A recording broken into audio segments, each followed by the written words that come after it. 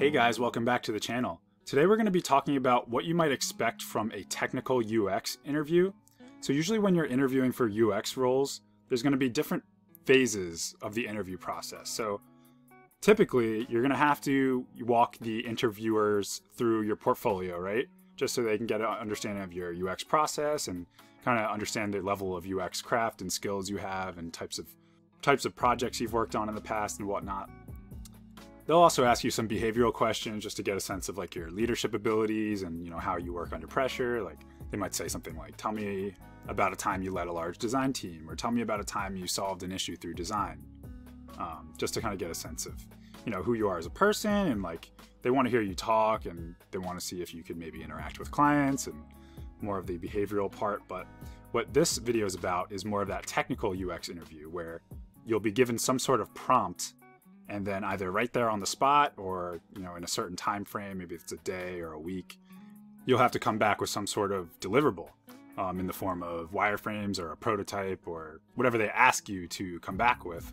But the idea is you'll usually be given a set of requirements, and then they just want to see your process. Now this might be completely interactive, like day of, like you might sit down with the interviewer and you might have the leeway to ask them a bit more, kind of poke at them, get a few more requirements out of them. Or they just give you everything up front and they say, go design this and let's see what you come back with. So this is kind of more the latter, like they're just going to give you a scenario, they're going to give you a bunch of requirements, and they're going to say, design this. And this is actually not that different from a normal day in the life of a UX designer, at least from my experience. Like oftentimes you'll come in as a UX designer, there's, especially in like these waterfall type projects, there's already usually been a whole analysis phase, right? Where business analysts on your team are working with the client to gather all the requirements for whatever you're building. So these requirements come from users of the product, they come from business leads, and usually you're just sent, usually in the form of a large ass Excel document, just rows and rows of requirements, and they say, here, translate this into wireframes or prototypes. So sometimes you have something to reference already, like if it's more of a redesign project, you'll usually have what was already built plus all the requirements and enhancements that they want, or sometimes it's completely net new, so you're just designing something from the ground up. So it all differs, but this is a pretty standard way of working actually. So this is a pretty practical real world example here. So I actually came up with this prompt because I'm actually really into music production as well. I kind of do it on the side. So I figured this would be kind of a cool topic to explore. But anyway, here's the background. I'll just run through everything with you guys real quick. So a client needs your help designing the user interface of an online music production course. The client has already created video tutorials and organized them by the most important digital music production topics. There are 6 topics within the course. Number 1, learning the software. Number 2, intro to chords. Number 3, sampling for dummies. Number 4, melodies. Number 5, bass lines. And number 6, mixing and mastering. Each topic has 5 lessons, so I just made them all 5 for simplicity's sake. So these are your topics, and then within each of these topics there are going to be 5 lessons. This is an online video course. Something like a Skillshare maybe, or off the top of my head, that could be something to reference here. Then there are some requirements listed. So number 1, the user is able to view all the topics within the course and a short description of each topic before beginning the lessons for that topic. Number 2, a user is able to view their progress per topic and progress per lesson. Number 3, user has the ability to work in whatever order they choose, and this is both for topics and or lessons. Number 4, the user has the ability to seamlessly switch between topics and lessons. Number 5, when a user completes a lesson, the next lesson will begin automatically.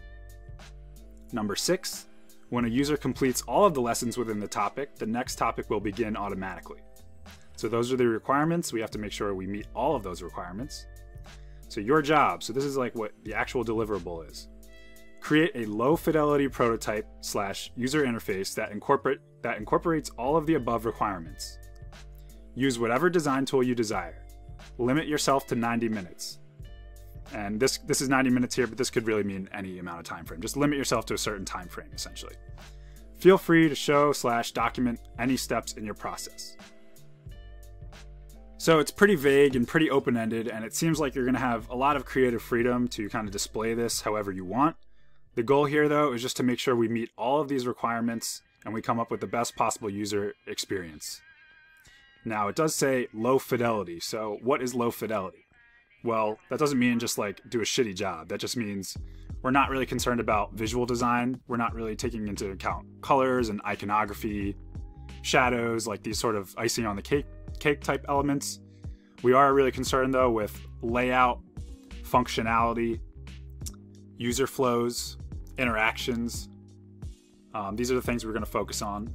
Now, let's just pretend for the sake of this video series that we're doing this kind of on the spot. So we don't have time to really go out and kind of reference and rip off of other online video course type sites like a Skillshare or Coursera or these types of things. Which is why going into these interviews, it's expected that you have some kind of idea about UX best practices and what types of interfaces work best for what types of scenarios, if you will. So, little caveat, let's just pretend we don't have time to like do any competitive analysis here. We're kind of just jumping right into a little bit of information architecture, a little bit of sketching, but jumping right into prototyping here.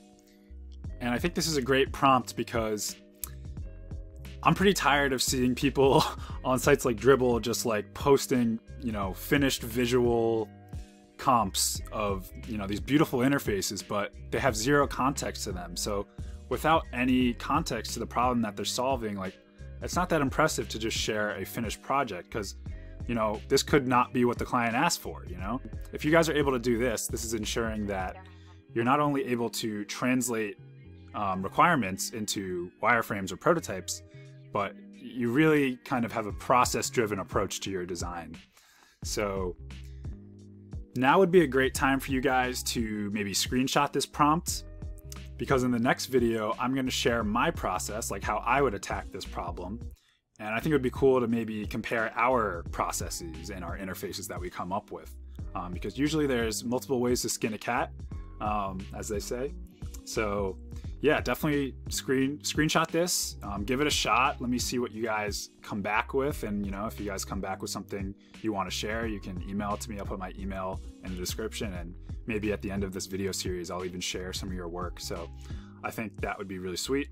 But in the next few days, I'm going to be posting my wireframes and how I kind of attacked this project and structured this. So yeah, stay tuned for that video. I'm really excited for the series. It's going to get progressively higher fidelity. So I'm going to first, you know, just do exactly what this says, and then I'll probably keep running with it and, you know, see where this goes. I'm going to be using Invision Studio for this, but, you know, you guys can use any design tool as this says. So yeah, stay tuned for more videos. Definitely subscribe for part 2 and possibly part 3. This is going to be a lot of fun, and I'm really excited for it. Thanks again, and best of luck.